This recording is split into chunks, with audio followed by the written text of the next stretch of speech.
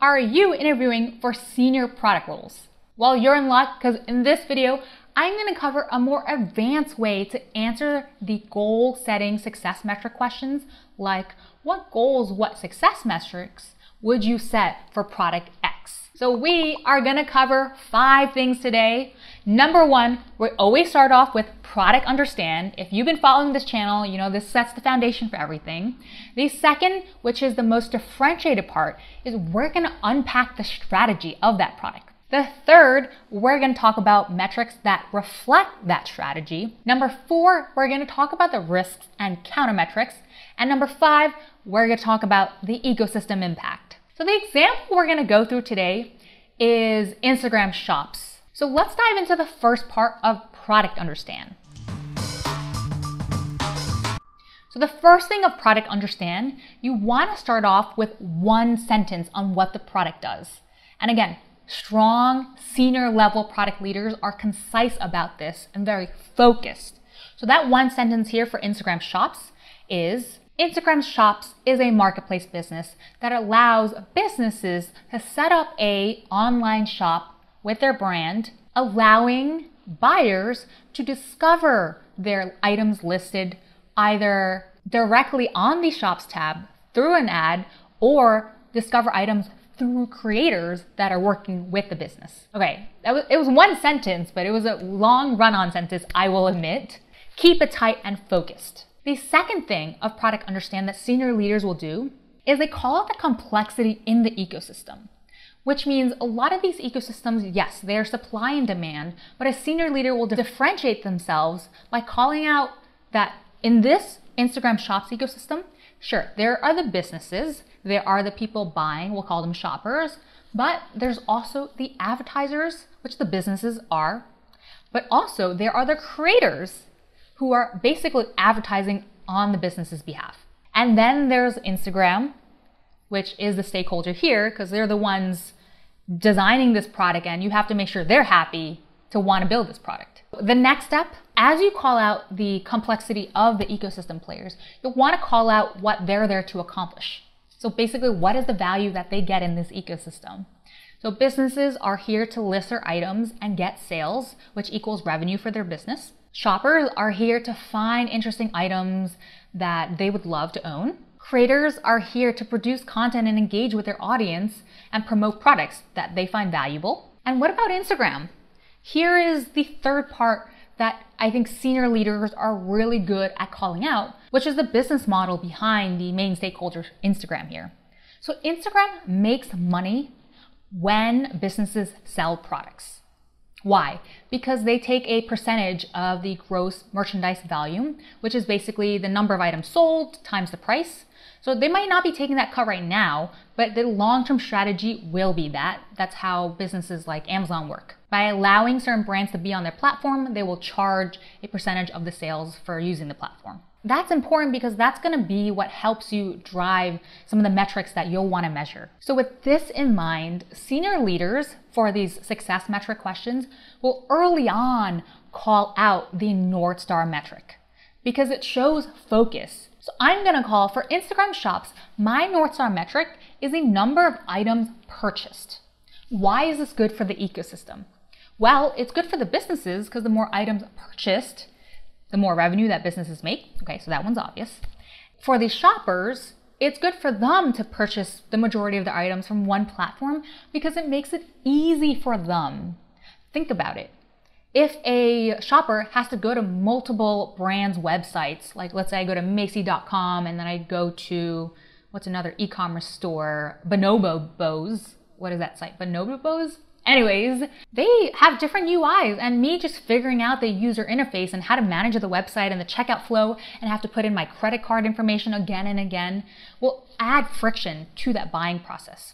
Versus if you reduce that fragmentation and put it into one user experience where the user interface is consistent whatever you buy, that's going to reduce a whole heck of a load for users buying things. So it is also good for them to maximize the number of items they buy on a platform that will make it easier for them to buy. And we mentioned it's good for Instagram because they take a cut from all the things that are purchased. So the more items that are being purchased, the more revenue that the company is going to be making. So this next part, senior leaders will call out trade-offs between certain metrics. So here, let me call out that I could have said my North Star was the number of orders, the number of transactions, which a lot of people answering this question will call out. How I strategically think why it is not that. I value more the number of items sold versus the number of orders. So what is the difference? The number of orders, I can have one order with 5 items. Me counting just one order is going to hide the volume that is flowing through in our platform. So for me, what matters to me here is seeing activity like 10 items in one order versus 5 orders with 1 item each. Because the former is going to lead me to have more revenue as a company and help businesses more, and tell me that users have a preference to buy just more volume on our platform versus just measuring orders. So again, this reflects senior product thinking because it shows the trade-off and strategic of what I really care about when I'm building this product, and that's then going to flow into how I design the product or how we market the product. Well, first, why do I care about 10 items, 1 order versus 5 orders and 1 item each? Because I want people on Instagram Shops to be developing habit around buying items on the platform. I want to see that they're buying everything from their daily knickknacks to their larger purchases of, say, furniture, like this couch right here, which is new, by the way, on the platform. So calling out the North Star metrics is already getting into metrics, so I know that sort of transgresses into the second section. So another area of opportunity to show senior leader thinking is to proactively address just measurement. So I have the number of items listed. I'm going to call out the risk that a lot of the items who don't have necessarily a buy button on Instagram Shops might be hard to track whether an item's actually bought. So there's that risk that I'm going to proactively call out versus waiting for the interviewer to ask me. I think a good thing to say is, one, it's going to be really important for these brands to get, let's say, the Facebook pixel, it is the Facebook pixel because Facebook is the umbrella company, in order to follow the flow from a discovery on Instagram, so that even if it's taking them to the brand's website, that we're tracking the conversion bridge between the two. So measurement, we're going to make sure that each of them have a pixel in order for us to do the measurement. If that's not possible, that's where I have to explore a couple of things like, well, one, we might not figure out attribution because that gets lost when they go onto the next website. So what is the last thing that we can capture before someone, let's say, goes to the other site or purchases on the other site, and there might be a click. So now we're going to move on to our second part. And this, I told you, is one of the key things that are different from my past execution success metric frameworks that are really going to help you stand out as a product or senior product leader, which is unpacking the strategy to define your metrics. So here, let's use the Instagram Shops example. A couple parts of the strategy I'm going to call out first is, one, I think Instagram Shops distinguishes itself, or what it wants to see, is to integrate shopping into everyday content. Why? Because that increases discoverability of products, which increases into things like shopping time and obviously things purchased. So what does this mean? Basically, we talked that for Instagram Shops, a lot of creators are basically promoting the products in the content they produce. And creators have an affinity with their audience. So this part of the strategy, where leveraging creators to do the marketing for businesses, might increase things that we're going to be talking about. So the first metric I want to measure is the number of clicks on shoppable posts and even the click-through rate per week. I'm going to want to compare this to the number of, let's say, visits to the Shops tab. And here, what am I trying to understand? So again, senior leaders will talk about what they're trying to understand with the metric. I basically want to see, are more people getting into the shopping flow through organic content? I mean, creator, advertised, whatever content, versus people all of a sudden saying, oh, I feel like shopping, so let me go into the Shops tab. Or even people that are finding products through ads. Which of these channels are we seeing getting people to spend more time shopping? And I may conjecture that this is a really effective channel for discovery Because a lot of the times, maybe I'm like scrolling through Instagram and at that point, I'm not like in the market to do shopping. But if I see on a post in my feed that, oh, this creator that I care about, like, oh, she has on a cute dress, even though I wasn't intentionally going to go shop, now it's bringing me into this shopping mode because I have the ability to. And doing this all while people didn't have the intentionality to shop, which leads me to my second metric I want to measure, is basically the time spent on Instagram shops and also the number of shopping sessions per week. Are we basically increasing the amount of time people spend shopping on the platform or on e-commerce in general because we're helping them discover it in this different way, like through the more organic way rather than when people feel like going to shop? Like that has to have that motivation for them to go to like an Amazon to buy things, versus in this new way, they're discovering products through their friends, through content creators, and that's going to seep into the time that they spend as entertainment into now shopping. So I would conjecture we'll see people spending more time shopping and more sessions people spend ordering things that they might not have. And the last thing, because of this content featuring shopping things, I would imagine the number of interactions on posts posted by creators is also going to increase. Why? Because on a current post today, you have comment, share, like, etc. And now this is giving them a new avenue to interact with the post in some way, or even seeing the post in a different way. So for example, Instagram is all visual based, and let's say someone posts content, and it's not like often I will comment on that person's, let's say, dress and be like, that's a beautiful dress. Instead, I'm going to be like, oh, cool place wherever you're going to. But now if there's this extra dimension where I can comment on something they're wearing and potentially buy it, I would then imagine people interacting with that more, whether it's through writing comments or actually going through the purchase funnel or doing that shopping off of the post. The next part of the strategy to help Instagram shops be successful is this is an easy way. We're going to make it easier for buyers to purchase items because they can shop several brands from one place, which means we might imagine they're going to buy more.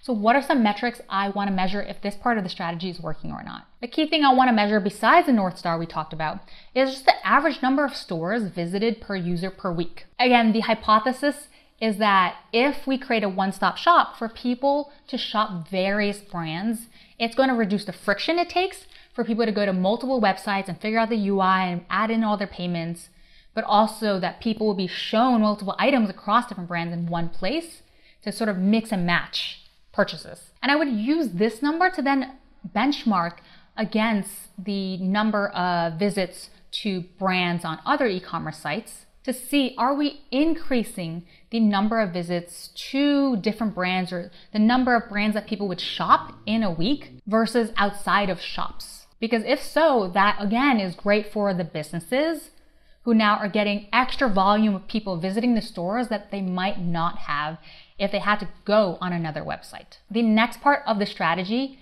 is by helping businesses understand the full funnel view from advertisements or discovery to sales.